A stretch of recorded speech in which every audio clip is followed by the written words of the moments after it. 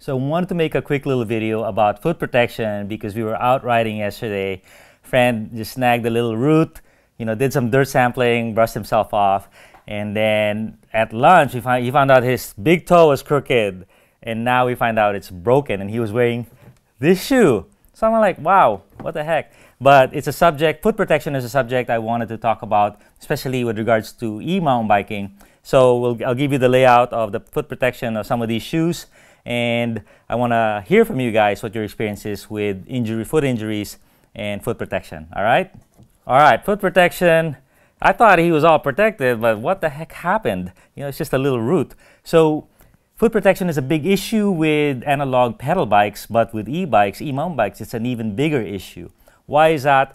Because the motor turns your pedals with you, okay? And it doesn't shut off instantly. There's a little bit of overrun, and then you have to pedal through rocks and whatnot. So there's a lot more situations where you hit your pedals, your cranks, and your feet on rocks and roots. And that's why they make cranks so short. They used to be like 170s. For a lot of e-bikes, it's like 160s because they hit so much, right? So your feet are in grave danger.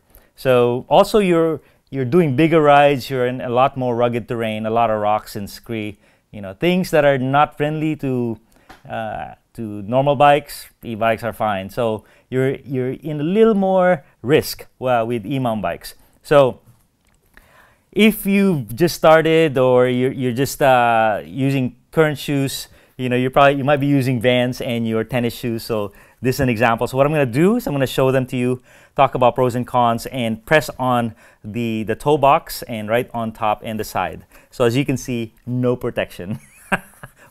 Really good feel because it's got pretty good grip. You could feel your bike with this, and you look cool on the post ride, but no protection at all. You're in grave danger with that one. So my buddy had this shoe. This is the 510 Trail Cross, now owned by Adidas, and it looks great, right? Looks like a beefy shoe, but most of the protection is in the ankle. They have 3DO here, but in the front they have nothing. In the middle, really nothing, just mesh, breathable, and right here. Even right on the tip, hardly anything. And right where he got hit on the toe, it's almost like the Vans. So pretty deceiving. So, and on the top, nothing. A rock can just go around and then boom, land on the top. It's gonna hurt. And the funny thing with foot protection is when you hit your foot, you feel a lot of pressure. And then 5 minutes later, if the pressure has increased or if the pain has increased, you're probably sprained or broken. But if it's gone, your foot protection did its job. So this is a popular one. This is the Freerider Pro from 510. And right here, a little bit of toe protection, but not so much. On the top, a little bit, not so much, same thing. And it's very low cut. So I always hit my bone, my ankle bone here onto the cranks or my bike. This is a Liat 2.0. They're all about protection. So 3.0, 4.0, they get more protective. Right here, a little bit, you can see the vulcanized rubber here for protection, or the welded rubber, but not so much, really. This is more a trail shoe, cross-country shoe. Low top as well, and this is a trail shoe from Specialized. This is the Roost. So a little beefier stuff here on the tip, but boom, if I press hard on it, you're still exposed. On the top, really not much. So Ride Concepts has really come into the market with very nice flat shoes, very protective, but they've had some financial difficulty. People have been having a problem getting stuff from them, but I think they were acquired by Raceface, if I'm not mistaken. So we'll see some good stuff from them again. And this one is called the Ride Concepts Talic, and it's very low profile, but pretty darn ugly. But they have like 2 levels of toe protection here, some rubber here, and right there, pretty good. On the top, not so much. On the side, not too bad. But this is a very low profile shoe, very tight on your feet. And this one, I think, is what made them famous. This is the Helion Elite. I press on the toe. Yeah, some good resistance there. So the rock or the root will meet some resistance before saying hi to your toe. On the side, a little bit, not so much either. There's more a heel cup.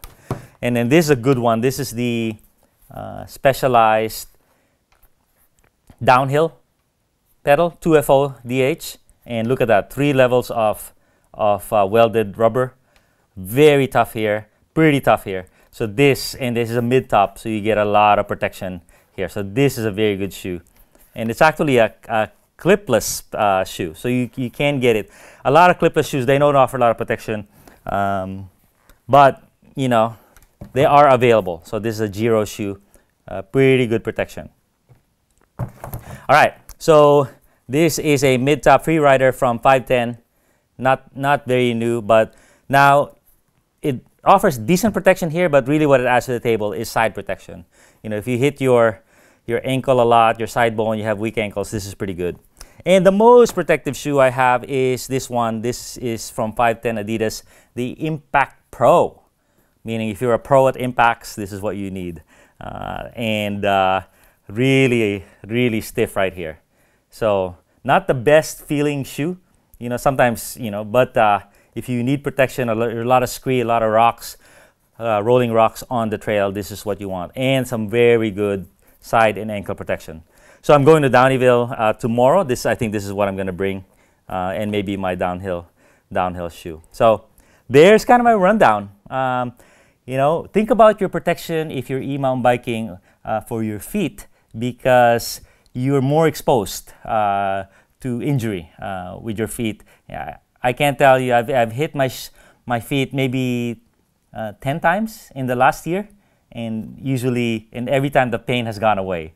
You know, that pressure is hard, the pain has gone away, it means the shoe did its job. So I would say err on the side of caution, really more than your cross-country shoe. And don't use your Vans or your sneakers, because you know there's very little compromise to wearing a more protective, heavier shoe, since you have e-assist anyway. All right, thanks a ton, everybody.